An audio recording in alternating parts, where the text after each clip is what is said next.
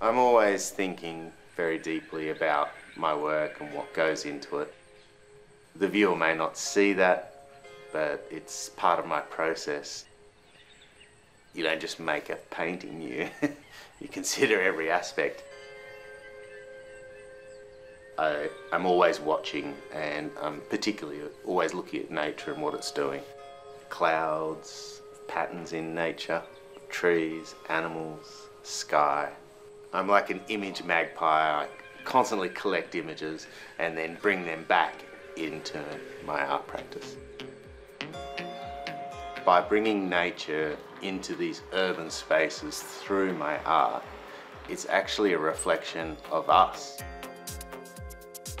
We are nature, and so by seeing nature depicted, it can give a human being a greater sense of where they are in the world, which is a part of nature and have always been. G'day, my name's Jamin, and you can call me Dr. Jamin. My mum and I often laugh about the fact that she'd hoped that maybe I might have become a doctor, and I chose a different path, but in the end I got there, and now I'm Dr. Jamin anyway. I have a PhD in fine art from the University of Tasmania. I dabbled a little bit in graffiti as a kid, but I got into street art and stenciling around 2003, 2004, mainly as a response to the Iraq War and the War on Terror, so it was a political action more than anything, and that was with a collective of mates in Hobart.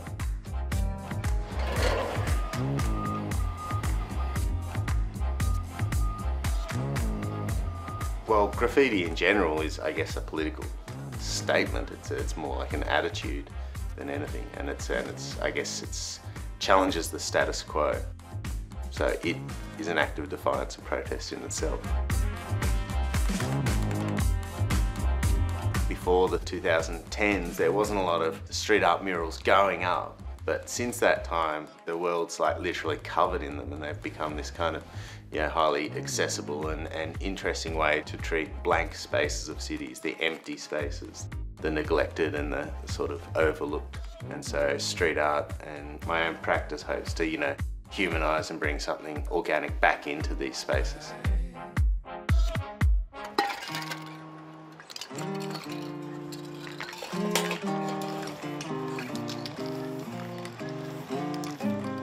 I see street art equally as being performance as it is fine art.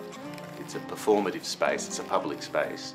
You're making work in a live situation with an audience, who are sometimes an unsuspecting audience. They were just on their way to do something else and they've encountered something out of the ordinary, something new, and hopefully something wonderful, and for them it's often a surprise, and I love interacting in that moment.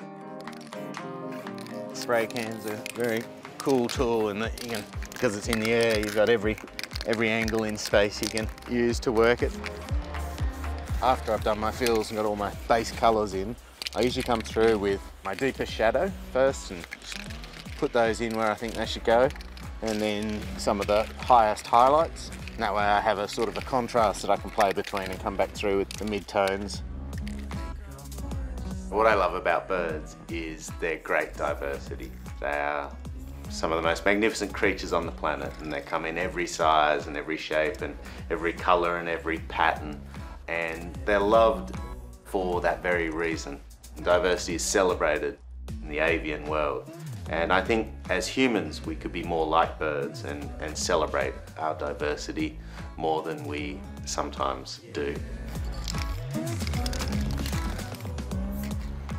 So this bird is the 40 spotted pardalite, which is one of the rarest birds in Australia, and hence an endangered species, only found in a few places.